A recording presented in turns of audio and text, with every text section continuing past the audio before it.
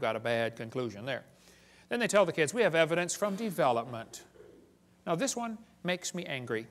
So I'm going to try to stay calm while we talk about this. Is probably one of the most dangerous lies in the textbooks. We'll just calm down now.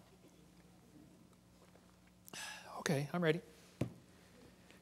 This textbook says the similarity between the early stages of development of many different animals helped convince Darwin that all forms of life shared common ancestors. Darwin considered this the strongest class of facts in favor of his theory. This was the best evidence Darwin knew of for his theory. The guy who made up this dumb idea is named Earnst Haeckel. Haeckel called this idea we're about to share with you the biogenetic law, which means as animals develop inside the mother, they go through the stages of evolution. All you got to do is memorize the word farm, F-A-R-M, fish, amphibian, reptile, mammal. That's the way they say it happened. The phrase they had for it back then was Ontogeny Recapitulates Phylogeny. Wow, what's all that mean? Well, ontogeny is the growth of the baby. It goes through stages, okay? Recapitulates means it reenacts or does over again. Phylogeny is the evolutionary sequence. This Irish textbook says, the presence of fish-like structures in embryos of different species shows these animals have evolved from fish and share the basic pattern of fish development. It's as if the embryo retains a memory of its origins and starts to copy them during its development. That's the ontogeny recapitulates phylogeny. Now, the idea that sick mind Freud relied on was the idea that ontogeny recapitulates phylogeny. That is, the development of the individual recapitulates the evolution of the entire species. This is stupid and dangerous. They tell the kids the embryo, the baby growing in the mother, has gills like a fish. Gills? That's a lie.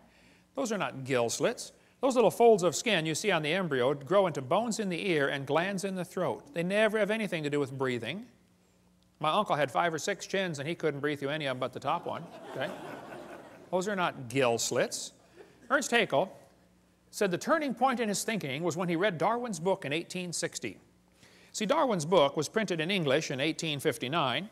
The next year, it was printed in German, 1860. Haeckel was a German embryology professor. He read the book and said, wow, what a great theory, if only we had some evidence. Well, 9 years later, they still had no evidence, so Haeckel decided to help out. He was going to make some evidence. Haeckel took a drawing of a dog and a human embryo. He was an embryology professor, you know, and he lied. He faked the drawings. He changed them and made them look exactly alike to prove they're related. He just is a bald-faced lie, okay? Haeckel made giant posters of his fake drawings and traveled all over Germany and converted the people to believing in evolution, which led to the next obvious question. Hey, if evolution is true, I wonder which race of humans have evolved the farthest.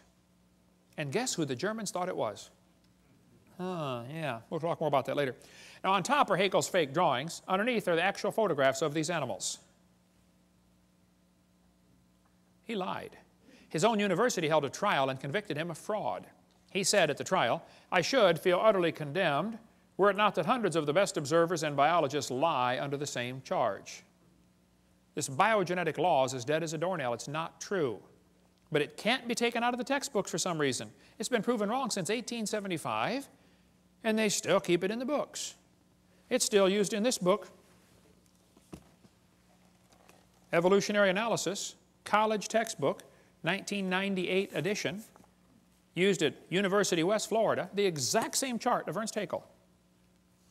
That's only been proven wrong since 1875, okay?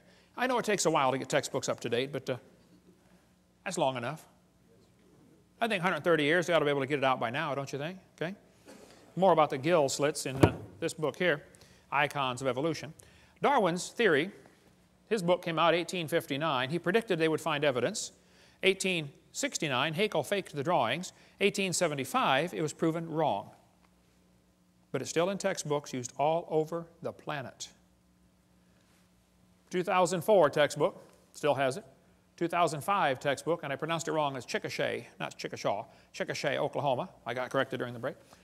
Still teaching the baby has gill pouches. Notice, for example, gill pouches, okay? Gill slits on the embryo. They're teaching this in textbooks all over the world. It's only been proven wrong since 1875. Get it out of the book.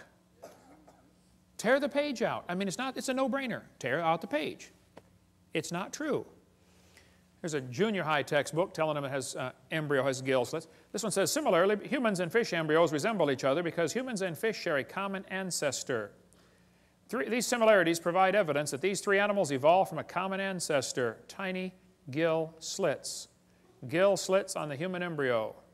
Gills of fish. Tiny gill pouches, used in college textbooks. There's a 2004 textbook saying it has evidence of evolution is seen in development of embryos.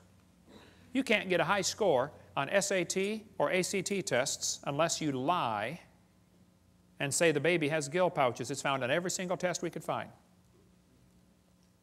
If you don't believe in evolution, you won't score high to get into college, or at least give the evolution answer. Why would they keep this in the textbooks 130 years after it is proven wrong? There's only one answer I can come up with. I'll tell you in a minute. This one shows a 5 to 6 week embryo, and it says by 7 months the fetus looks from the outside like a tiny normal baby, but it's not. It's not a baby at 7 months. Hello, that's a lie. It's a human at conception.